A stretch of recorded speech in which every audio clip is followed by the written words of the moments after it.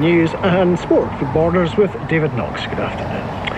A flood alert has been issued for the entire Borders as heavy showers continue to hit the region. The Scottish Environment Protection Agency say that people living near watercourses should remain vigilant. A yellow Met Office warning for heavy rain remains active until 8 p.m. We will have a full weather forecast at the end of this bulletin. Health bosses are asking for people to stay away from A&E at Borders General Hospital unless they have a life-threatening emergency. They report that the emergency department has been extremely busy throughout today and suggest using NHS 24 on 111 as an alternative. The appeal comes on the same day that Public Health Scotland revealed that 11% of the 680 patients who went to A&E at the BGH in the first week of July waited for more than 12 hours.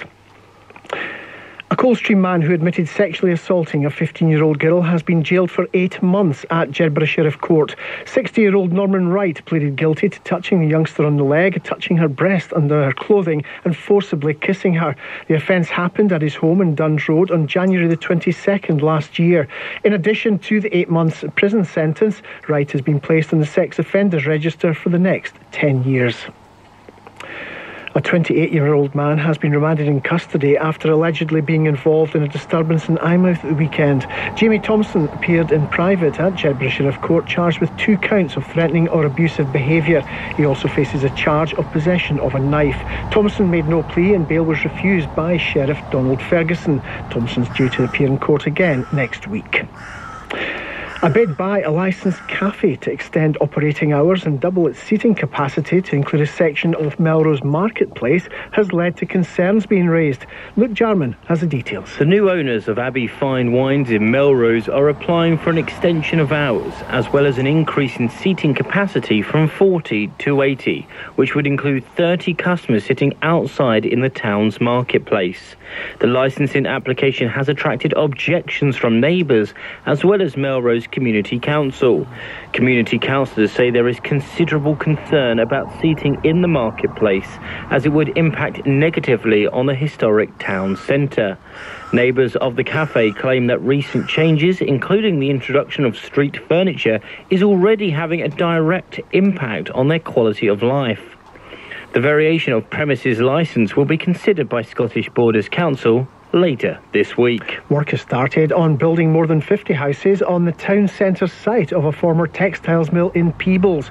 March Street Mill closed in 2015 with the loss of 87 jobs. Previous attempts to develop the site for housing were blocked by allotment holders who fought against proposals which would have seen them either moved or evicted from part of the land.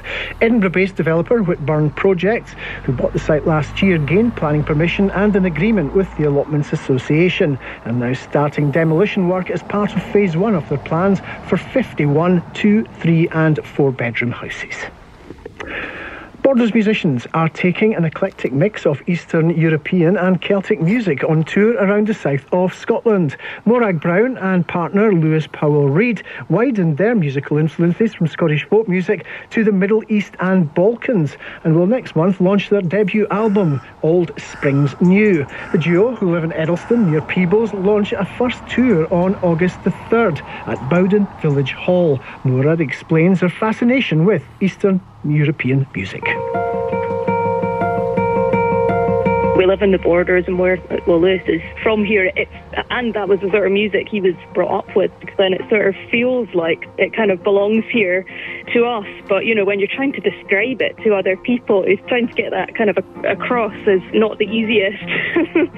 But yeah, I mean, it's interesting, because like there's one of the tracks that sounds like it's from the Balkans, and actually it's composed by him, you know, because that's what the music is in his head, so that's what came out. Well done, Sport 9 Borders cyclist Oscar Onley was back in the saddle today at the Tour de France. He's placed 43rd ahead of today's stage going into the final week of this race. The 21-year-old from Kelso, though, admitted that the previous day's rest day was much needed after Sunday's Pyrenees mountain stage. It was pretty uncomfortable. I think also with the heat, it was quite hot yesterday on the climbs as well, so that already plays a factor. And then, yeah, when I'm trying to get in the break, then you're basically going as hard as you can up the first climb. The brake didn't go up there, so then I had to go, again, that effort on the second climb. So that was 2 30-minute efforts at the start of the stage just to try and get in the break. And then when you get in the break, then you've still got to press on. And then by the end, the legs are just empty. That's basically what it was like by the end of yesterday. Now for the Borders weather. Here's Christopher Blanchett. A cloudy end to the day across our region with a few further heavy downpours, some rumbles of thunder too. The showers will be slow moving where they occur and may lead to poor conditions on the roads with localised flooding and some disruption to transport. A Met Office yellow warning is in force until 8 p.m. tonight. Overnight, the showers fade and will have lows of 7 to 9 Celsius. Tomorrow, a ridge of high pressure moves in, providing a dry day with long sunny spells and highs of 20 degrees. BBC Radio Scotland weather for the Borders. And on BBC Sounds. BBC Radio Scotland. It is 23 minutes to 5. You're listening to Drive Time with me, Martin Geisler. We'll be talking about whales and talking to someone in Wales in the next half hour of the programme. All that and more, the sport with Gully as well to come.